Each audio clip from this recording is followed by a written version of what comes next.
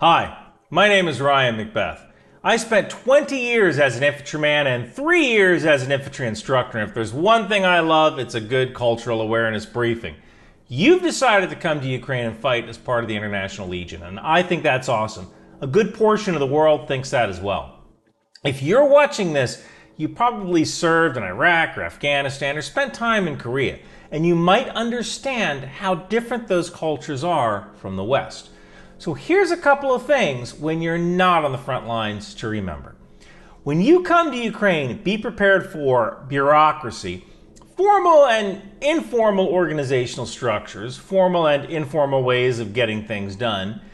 Understand that things can go really wrong and change for unexpected reasons. But also be prepared for the kind of accommodating people who will do amazing things for you. Now, there's going to be some transition time to understand Ukrainian culture. It's important to recognize when there's cultural differences and when things are wrong. Having sensitivity to different cultures will help you in this environment. In the International Legion, you're going to work with Ukrainians, Georgians, Belarusians, Chechens, French, Brits, other Americans, Latvians, Moldovians, and people from many other cultures. So let's start with general culture. The name of the country you're in right now is called Ukraine, not the Ukraine. And I think calling it the Ukraine goes all the way back to the Chernobyl accident when Ukraine suddenly popped up on the world stage and the TV news had to denote a specific area of the Soviet Union. Today, the people of Ukraine hate it when their country is referred to as the Ukraine because it symbolizes being a region in Russia.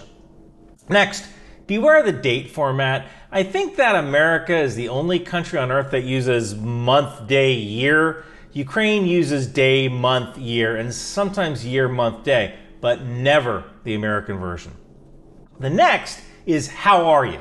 If you're from New Jersey like me, when you greet somebody, you say, "Hey buddy, how you doing?" You don't actually want to know how they're doing, but if you say this to a Ukrainian, you're gonna get an honest answer. And now it's a conversation. Now, you know how I said, "Hey buddy, how you doing?" Friendship isn't casual in Ukraine. The title friend or buddy has to be earned. And friends tend to be very honest with each other in Ukraine. So don't be surprised if your Ukrainian friend tells you exactly how he feels.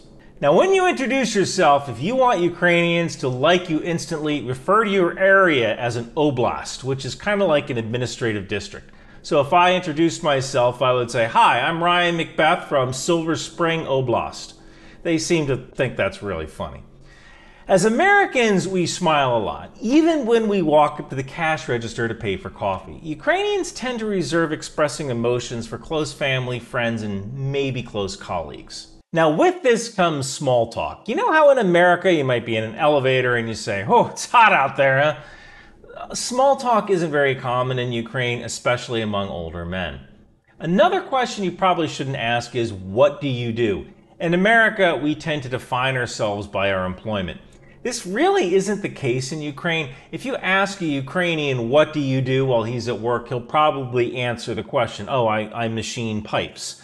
But if you're outside of work, they'll talk about family, hobbies, or sports. Now, speaking of work, there are a lot of recognized holidays in Ukraine, even for industries like Atom Workers Day or Finance Officers Day, so be prepared for unexpected holidays. I also have to talk about clothing. There is a traditional Ukrainian garment called a vyshyvanka, which has embroidered designs that kind of started as a way to ward off evil spirits. There's even a special Vyshyvanka Day to encourage people to wear this traditional garment and support people who perform this kind of embroidery.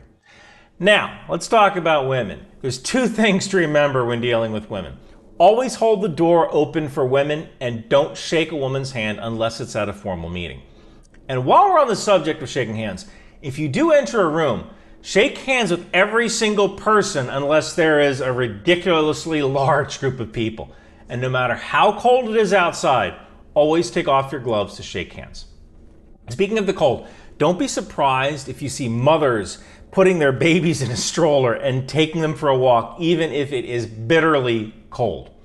Another thing to keep in mind, Ukrainians are more relaxed about time and are used to a culture where there's a lot of bureaucracy and red tape, so be prepared for delays. And speaking of delays, People might not be inclined to give you detailed directions if you are lost, so keep that in mind when traveling. So let's talk about traveling. Blowing your nose in public is considered bad manners. Cover your mouth if you yawn.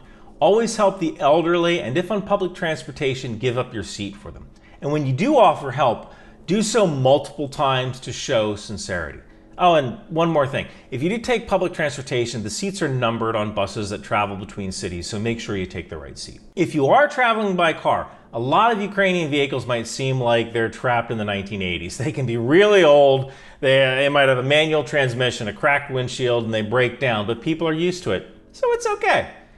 Now, if you enter somebody's house, always take off your shoes. Sometimes during winter, they will invite you into the warmest part of the house so your shoes are warm when you leave. If you do visit someone's house, bring alcohol and cake for the adults. If there's children in the home, have some little candies available for them. If you bring flowers, bring an odd number of flowers. Even numbers of flowers are for funerals. Let's talk about money. Never hand your money to the cashier. Put your money on the counter or in the tray, and the cashier will put your change in the tray. When it comes to money, Ukrainians do a lot of banking on their phones, and you can transfer money from one bank card to another in seconds. You just need the person's phone number and a card number. When you're shopping, all prices are listed with tax included, so you don't have to do any mental calculations as to what something's going to cost. And Ukrainians tip in restaurants, usually 10%. Let's talk about food and drink. You can get good food at gas stations. Hot dogs, coffee, soup, and fresh orange juice can usually be gotten from a gas station. Traditional Ukrainian dishes include selo, which is like lard but contains more fat. It's consumed with garlic or onions, pickles, and black bread. Borscht, which is a beet soup. Vareniki, which are basically dumplings or pierogies if you're Polish. Holubasi, which are stuffed cabbage rolls with rice, buckwheat, meat, and usually a tomato sauce. Pampushki, or garlic bread. Serniki, which is kind of like a cottage cheese pancake. And don't forget that Ukrainians also eat pizza, McDonald's, and KFC as well. Don't start eating until everyone is at the table. Praise the host for their cooking skills and finish everything on your plate. Don't waste food, especially bread. Back in the 1930s, Ukraine suffered an event called the Holodomor, which was essentially a famine that was engineered by the Soviet Union. Grain was forcibly exported from Ukraine, and about 3 to 5 million Ukrainians died of starvation. Now, some people say it was designed to prevent Ukraine from rebelling and going independent. Others say it was just collectivization and mismanagement. Regardless, don't ever waste bread. Now, we're going to talk about alcohol, I promise. But first, I want to talk about two non-alcoholic drinks that you might want to know about. Kompot and uzvar. Kompot is made from boiling dried fruits, and sometimes sugar or raisins are added. If you add gelatin, it becomes something called kisil, which is usually reserved for dessert. Uzvar is similar to kompot, except that berries are boiled instead of fruit, and sugar isn't added, making it more of a sour drink. Okay, now what you've been waiting for. Alcohol. Alcohol is almost always present at Ukrainian meals and used to perform toasts. The liquor is usually vodka. It's drank straight as a shot and followed by eating a small bite of bread, meat, a pickle, whatever. And there will be multiple toasts throughout the night. Now listen, if you don't drink for whatever reason, you need to let the host know early and politely refuse for health reasons. They'll know what you mean. The time between the first and second toast is usually minutes. There's a saying that the gap between the first and second toast should be so small that a bullet could fly between them. So you're going to be toasting again quickly. The third toast will almost always be to fallen brothers in the military community, but to women among civilians who grew up in the Soviet Union. And if you do provide a toast as a guest, you must always be sincere. Now I want to talk about topics to avoid. I know that none of you are going to bring this up, but I'm going to say it anyway. There's a couple of topics that you really don't need to talk about. The first is saying that Russia and Ukraine are the same nation. So that's kind of a given. The next is that Ukraine should give up some territory to satisfy Russia. Don't talk about that. Don't talk about peaceful Russians dying within Russian territory. Everything is considered revenge. Don't talk about good Russians. Yes, not everybody's the same. There are some Russians who do not believe in this war. There are some Russians who've been forced to fight. But right now, Ukraine is in full survival mode. They don't need to hear this. Never call a Ukrainian a holoho. The word is Russian slang for a provincial Ukrainian, kind of like a redneck or a hillbilly, but it's much, much worse. Don't say it. Don't discuss politics, not even American politics, with Ukrainians. We don't have any political problems compared to them. I also have to talk about homosexuality. Ukraine is kind of stuck in the same place America was in the 1990s. Some LGBTQ plus pride events have taken place in major cities, and younger people are coming around with more open and accepting views of homosexuality, but this probably isn't the case with anyone middle-aged or older, so it's just better to avoid the topic altogether. Now, since I'm talking about talking, let's talk about language. Russian and Ukrainian may sound similar, but that's because they're both from the same Slavic root, kind of like how Portuguese and Spanish sound similar. The Russian language is widespread across Ukraine because the Ukrainian language was suppressed for years by the Russian Empire and then later by the Soviets, who didn't want any strong national groups in their union. Try to learn some basic phrases in Ukrainian. They will appreciate it.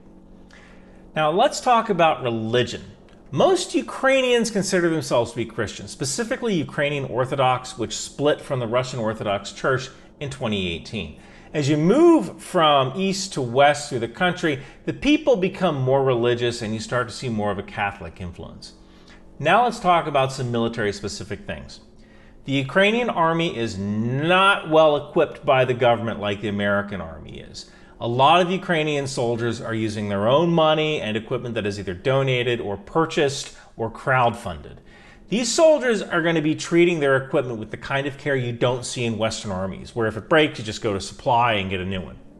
That being said, if you're working on a wounded soldier and need to cut through clothes to render treatment, cut along a seam. Either on the seam of the pants or on the seam of a shirt. If a soldier survives his injury, he will try to wash and repair his clothes. If you're dealing with a leg injury, cut the boot laces if possible, not the boot itself. Laces can be replaced, but good boots are rare. Finally, Ukraine's constitution allows for freedom of movement, but the government wants to limit the number of people who can go into different regions and take pictures of weapons or systems. You're going to be issued a parapushka, or a pass that is good for specific areas. Don't venture into areas that aren't covered by a parapushka. Now, if you're a soldier, you're probably used to doing things the army way, but forcing rigid methods from home is most likely to result in failure and frustration. Ukraine has a very young military. In some ways, they have a new culture. Having come out of the Soviet Union in 1991, they are still developing their infrastructure and logistics. Things break. People are late. To Ukrainians, experiencing a breakdown of a vehicle during an insertion is normal. They even say, this is normal. Staying flexible during times like this is vital to your success in the International Legion. I want to talk about planning. Westerners prefer to plan, make sand tables, write op orders, coordinate with command, team members, subordinates, left seat, right seat. We have whole planning sections. Ukrainians value doing. They view time spent planning as time that could be better spent doing the job. For example, Ukrainians are used to getting in the truck and just going on mission without asking questions. It is generally unheard of in the Ukrainian army for an enlisted subordinate to ask for details from an officer before going on mission. This is partially a holdover from the Soviet way, but it's also the way Ukrainians prefer to do things. So think of it like this before getting frustrated. Ukrainians bring resilience and courage to the table. Westerners bring a complete planning process to ensure operations run smoothly. Combining the two makes for a strong and skillful international legion. One final thing. Every soldier and civilian you meet is under a great deal of stress. Everyone has a family member who is fighting or has been killed in this war. They are under constant threat of missile attacks. There are people who have lost family members and homes. Be patient with them. Ukraine is going to feel trauma for many years to come after this war. We want them to know we're here to help in more than just our fighting skills. And also remember, in this pivotal moment, you are stepping into history as warriors of freedom and champions of hope. Remember that your courage and sacrifice echo the values that bind us together as nations. As you stand united with the Ukrainian people, may your determination inspire hearts and ignite the light of liberty. Stay strong, stay safe, and know that your actions are making a profound difference in the world. We all believe in you, and we're with you every step of the way.